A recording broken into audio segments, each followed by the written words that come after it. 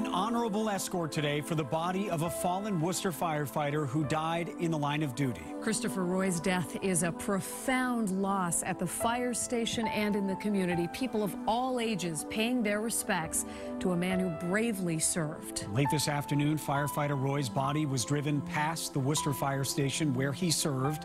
A line of firefighters and family members sang a tearful goodbye. Today, people in Worcester and the surrounding communities showed their gratitude and respect.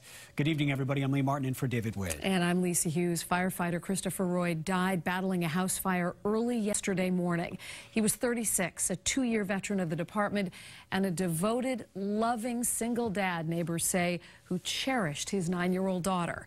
WBZ's Paul Burton begins our team coverage tonight live from his firehouse. Paul?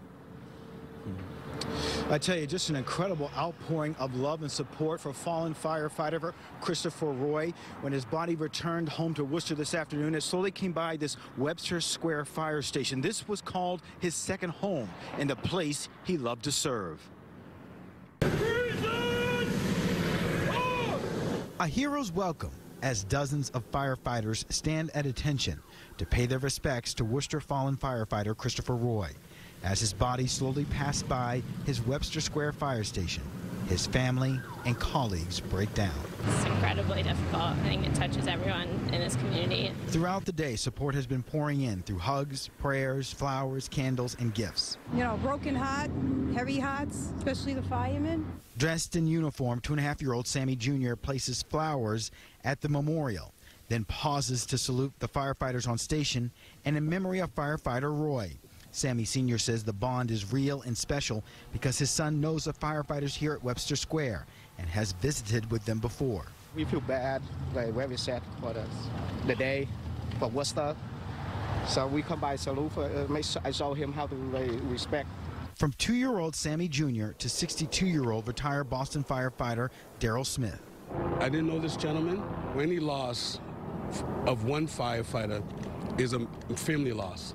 Roy was a 2-year veteran of the Worcester Fire Department. Those that knew him say he loved to serve his community.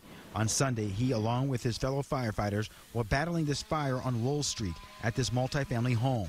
Roy lost his life in the fire. And he went in to save somebody he thought was in there and didn't make it. That could be me. They're doing their work. They're the best.